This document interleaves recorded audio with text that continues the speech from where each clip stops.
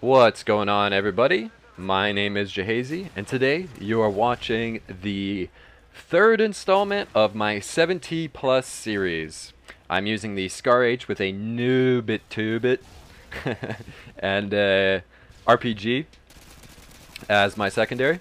I'm using Scavenger Pro, not Stopping Power Pro. I actually wanted to show you guys how to utilize the uh, Danger Close Pro perk. So I'm using Scavenger Pro, Danger Close Pro, and Steady Aim Pro.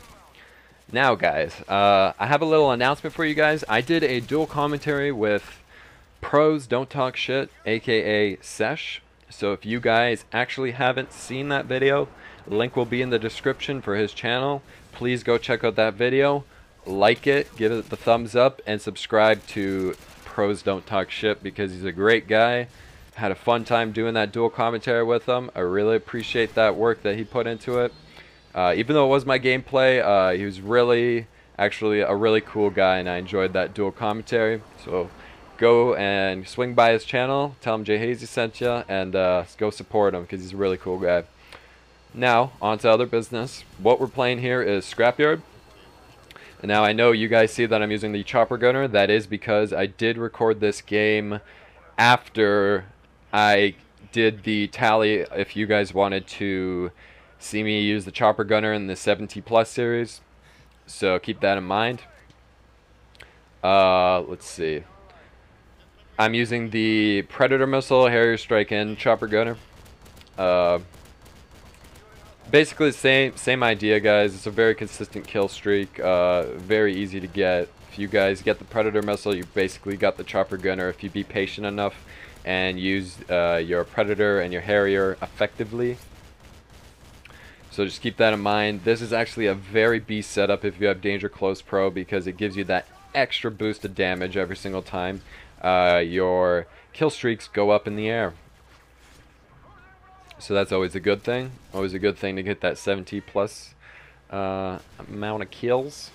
And there I failed with the RPG, and I tried to hit that guy directly, and that's absolutely one of the most satisfying things in Modern Warfare 2 is to absolutely hit somebody directly with a RPG right in the face or in the body. Or even in the legs when they're jumping up in the air trying to avoid your missile. That's actually happened to me quite a few times, and it's actually really hilarious. Now, as you can see, sometimes you see me shooting these RPGs randomly into enemy spawn. That's because RPGs have ridiculous spray damage when you have Danger Close Pro on. Keep that in mind. If you're rushing the enemy, you don't have to hit him close, or you don't have to hit him relatively near his body. You just have to shoot in his general vicinity, and he will actually go down. Danger Close is a very good perk with the RPG. RPG is beast. I recommend it a lot more than the AT4HS, which is the heat-seeking rocket launcher, which is the first one that you unlock. And as you saw there just a second ago, I tried to kill an enemy with a flashbang. It's actually possible.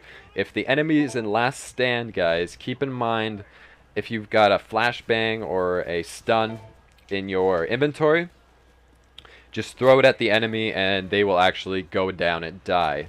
That's because when they're in last stand, they actually don't have any health. Anything will kill them, including a flashbang. So just keep that in mind. Don't waste a grenade. Don't try and be a hero and shoot him. Because he's actually has the advantage on you because he has an extra chance when you have very low health. Just hide behind something and throw a flashbang. You'll kill him. It's actually pretty hilarious. And it's actually really satisfying when you do it. So just keep that in mind next time you see somebody in last stand. And Predator actually has a lot more spray damage also when you have Danger Close, so you want to utilize that with that perk. Trying to utilize getting into larger populations of the enemy when you're using the Predator instead of trying to get the camper in the corner or as you'd usually use, the Predator missile. Honestly, with Danger Close, I've got a lot of triple kills, a lot of quads. It's really beast when you use it like that with the Danger Close. Let's see. Let's talk a little bit about the Scar. The Scar is a very good weapon. It's in my top 5. I know, very good. Sounds very bland and plain, but the Scar H, the only downside to it that I can observe, other than any small thing that you might dislike about the gun, even the look or whatever, which is kind of irrelevant, that I can see with the Scar H is the magazine capacity. The magazine capacity obviously has been said before that it is a problem with the gun, but honestly, with steady aim, you really don't need a high magazine capacity because 1 or 2 shots will kill an enemy. So keeping that in mind, if you drop shot somebody, you shoot only a couple shots at them and they will actually die. 9 times out of 10, it's a beast weapon at close range. Keep it close range is just as effective as using it at long range. I noticed that when you're shooting the Scar H, it doesn't actually lose a lot of damage for the distance that you can shoot it at, as opposed to like an SMG. If you're shooting it at long range, like an UMP, even though people say it's like an assault rifle, SMGs are actually the worst for losing damage at long ranges, and they're actually the most damaging at close ranges, and they actually get a multiplier for that. As opposed to assault rifles, which are better off used at mid-range, and obviously at light machine guns, they can be used at long range. No damage decrease for the distance that you engage the enemy at. Just keep that in mind next time you're using those classes. But to me, it seems as if the Scar H is actually one of the best assault rifles in the assault rifle class that does not lose damage for the amount of distance that it's traveled. So with that said, you can use the Scar H at close range and you can use that at long range, and there was a nice triple kill.